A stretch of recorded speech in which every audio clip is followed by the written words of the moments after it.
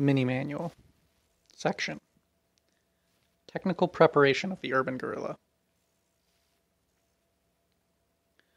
No one can become an urban guerrilla without paying special attention to technical preparation.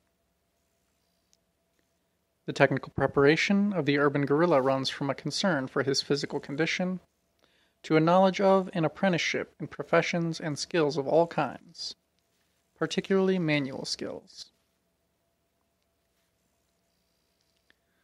The urban guerrilla can have a strong physical constitution only if he trains systematically.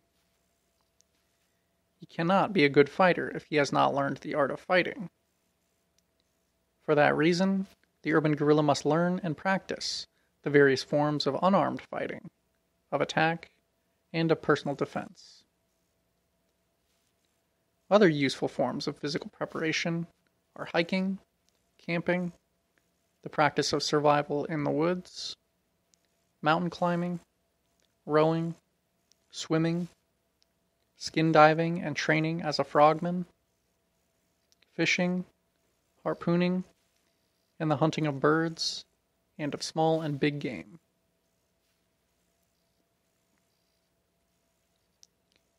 It is very important to learn how to drive a car, pilot a plane, handle a motorboat and a sailboat, understand mechanics, radio, telephone, electricity, and have some knowledge of electronics techniques.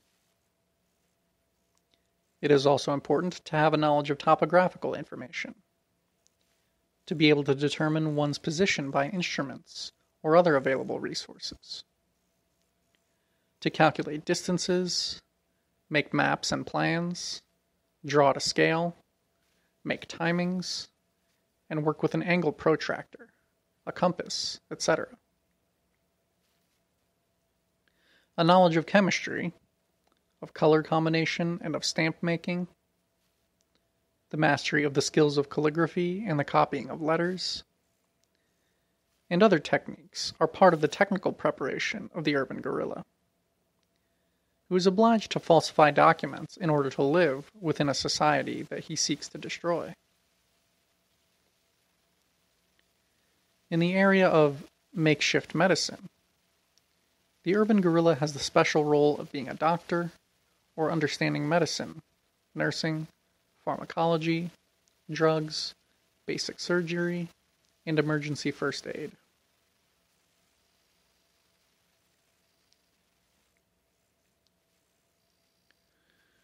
The basic question in the technical preparation of the urban guerrilla is, nevertheless, to know how to handle weapons such as the submachine gun, revolver, automatic pistol, FAL, various types of shotguns, carbines, mortars, bazookas, etc.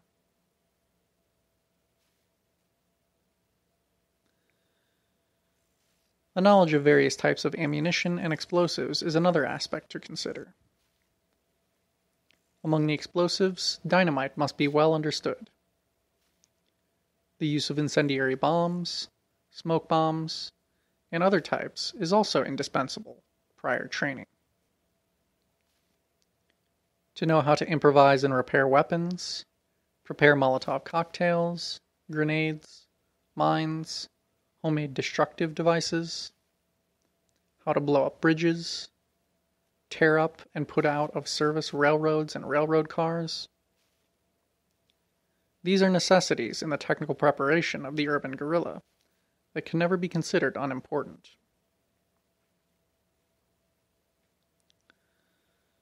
The highest level of preparation for the urban guerrilla is the training camp for technical training. But only the guerrilla who has already passed a preliminary examination can go to this school. That is to say, one who has passed the test of fire in revolutionary action, in actual combat against the enemy. End of section.